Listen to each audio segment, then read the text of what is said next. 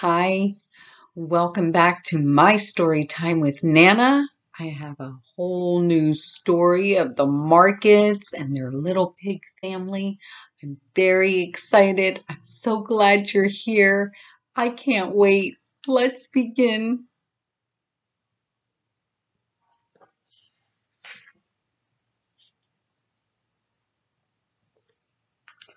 Off to Market, Chapter 3. I have a surprise for you, Mama said, pouring breakfast into the pig's trough. Did you hear that? Ollie said to Oakley. Mama has a surprise. I bet it's something great. I bet it's something delicious. Papa's going to bring it home today, Mama told them. I guess it's nothing to eat, Ollie said solemnly. Oh, Ollie, not everything is about eating, Oakley scolded. I'm sure it's something we're going to love. And besides, we have plans today, remember? Oh, yeah.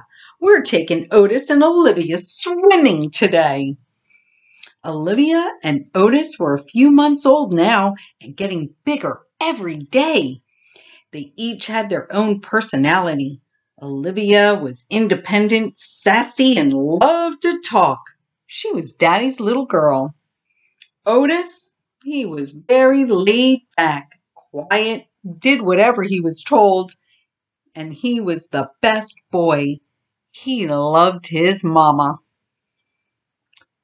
Otis! Olivia! Oakley called out.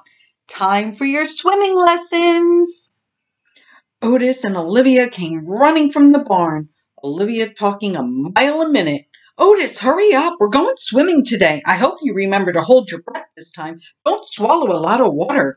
Remember the last time. Now, when we get to the wading pool, remember, you want to float on your back this time. I'll help you. I love swimming, don't you? Otis followed along quietly. It was best not to interrupt his sister. Oakley, Ollie, and their babies ran to the wading pool. It was going to be a hot one today. Don't stay too long. Papa will be home soon with your surprise, Mama called after them. The pig family got into the wading pool, and Ollie showed Otis and Olivia the way he liked to get in the pool. A big old belly flop. He then showed the babies how to float, and Oakley reminded them to hold their breath when they were going under the water. And this time, Otis didn't swallow any water. He was a good rule follower. The pig family loved swimming, and now that Otis and Olivia were getting better at swimming, they spent a lot of time at the wading pool. Papa's truck pulled into the driveway as they were finishing up their swimming lessons. They stood at the side of the wading pool watching Papa back in. There was a cage in the back of the truck. Papa got out and lowered the tailgate. The pig family could hear squealing coming from the cage. What do you think Papa brought home? Ollie asked Oakley. Sounds like another pig. We don't need another pig, Ollie exclaimed. There's 4 of us already. Mama said Papa was bringing us a surprise, Oakley said. Maybe it's another pig to join our family. Papa opened the cage and suddenly a baby pig jumped from the tailgate, rolled on the ground, and ran to the barn squealing. Just like Ollie and Oakley had done the first day they arrived at the market farm. Oh my, Oakley cried. I'll bet he's as scared as we were when we first got here. Mommy, should we go to the barn and see if he's okay? Otis asked. Yes, I think that's a good idea, she answered. Now, children, when we go into the barn, try not to startle him. He may be very afraid right now. Let's try to make him feel safe. Ollie and Oakley and Otis and Olivia walked to the barn and entered very quietly. The new pig was nowhere to be found. Hello, Olivia called out. You're safe here. We're your friends. Yeah, come on out, Otis spoke. You don't have to be afraid. You're in a safe place. From behind the hay, they heard a little whimper. How do I know you won't hurt me? I'm at the market, you know. Now, Oakley reassured. The markets take good care of us. Come on out, sweetheart. You're safe here, I promise. The little pig, not much bigger than Otis and Olivia, came out from behind the hay cautiously. He still wasn't sure he was safe. But the pig family seemed nice. And why would they lie to him? I mean, they were pigs, just like him, after all. Why, you're just a baby, Ollie said. Come over and meet our children. Olivia and Otis walked over to the new arrival. Hi, my name is Olivia. Sometimes Mama calls me Poo-Poo or Livy. My name is Otis. Mama calls me Toads McGoats sometimes. I don't know why. What's your name? Bully, the little pig told Otis. Just Bully. Well, welcome to the Markets Farm, Bully. Oakley walked over to the little pig. You're going to love it here. I don't know, Bully whined. I was happy where I was. Well, we were too, Bully, Ollie consoled him. But we're happier here. You're going to love Mama and Papa. They treat us like their very own children. This is a great place to live.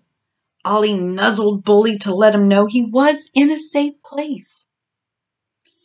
Dinner time, Mama sang coming into the barn. Oh, I see you've all met Bully. Isn't he the cutest thing ever? She carried her bucket to the trough and poured the dinner in for her little pig family. Come and get it. Come on, Bully. Otis pushed Bully toward the trough. Mama makes the best dinners. Bully reluctantly walked over to the trough and sniffed the dinner. It did smell wonderful. He took a little bite. It tasted wonderful. This is delicious, he said, surprised. Y'all eat like this every day? We do, Olivia told him. Now, aren't you glad you ended up here? Mama and Papa love us so much, and now they have you to love too. Wow, I am one lucky pig. And that night, Oakley and Ollie and Otis and Olivia snuggled together in their fresh hay, and Bully found a spot for himself and snuggled in too. He lifted his head and looked over at the family all snuggled together and sighed. He was feeling all alone. He tried not to cry. Bully, Olivia whispered. Come snuggle with us. You're part of our family now. It's okay, he said back. I'm fine over here. Don't be ridiculous. You're a market now. We do everything together, even sleep. Are you sure, your mommy and daddy won't mind? He asked. Not at all, Oakley whispered back. You're my baby too. Come on over and snuggle in. Bully left his lonely spot and joined his new family. He snuggled in between Otis and Olivia and soon fell fast asleep. He was safe. He was full. He was happy. He was home. The next morning, Bully woke to the sound of Mama singing in the barn that it was breakfast time. Good morning, my babies. Come and get it. Oakley, Ollie, Poo-Poo, Toads McGo, and my new baby Bully. Time to eat. Bully lifted his head. I must really be part of the family now. I have a nickname, he thought. The pig family ran to the trough filled with Mama's delicious breakfast. She had added eggs this morning, and it was so good. Mama gave each of her pigs a pat on the head. Okay, kiddos, I'm off to work. Enjoy your day, and I'll see you when I get home. Ollie, make sure you show Bully around today. Make him feel welcome. This is pretty amazing, Bully exclaimed. We sure are a lucky pig family. We are, Olivia replied. Wait till you see everything we have here. We have a whole pasture to roam. This barn is just for us, and sometimes Mama hides snacks around for us to find while she's at work. And then sometimes Papa comes home in the afternoon and gives us a snack. I don't think he knows that Mama leaves us a snack. Hey, do you know how to take us go swimming? Olivia, Otis chided. Take a breath.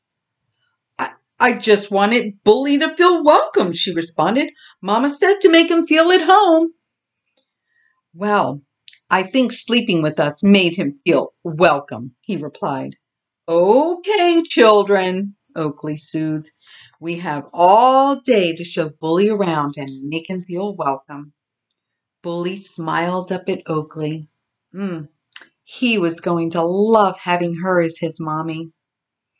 The pig family spent the day roaming the pasture, showing Bully everything. They showed him their neighbor's farm. They have chickens, Olivia told him. I think that's where Mama gets her eggs. They took him to the wading pool, and Otis taught Bully how to swim. And Papa did show up midday and gave them a snack of sweet potato wedges. And when Mama came home from work, all of her little piggies ran to the fence to greet her. Oh, hello, my little piggies, she said, coming to the fence to pet each one. I sure did miss my babies today. I'll bet you're hungry. I'll get dinner ready for you. Hey, Bully, did you have a good day? She said, giving him a pet. Bully snuggled close to the fence to let her know that he did indeed have a good day. And while the pigs waited for dinner, Bully found a small bale of hay and laid back and let the day's sinking sun bask his face. He couldn't believe his good fortune. He had a whole pasture to explore, a wading pool, all the food he wanted, a safe place to sleep. But more importantly, he had a family, his very own family. He was the luckiest pig alive. He smiled broadly. The end. Wow! Now the markets have 5 pigs. What kind of adventures are they going to get into next? I can't wait to find out. You'll have to come back next week to find out. I can't wait to see you then. Thanks for stopping in. Don't forget to share my stories. Mwah!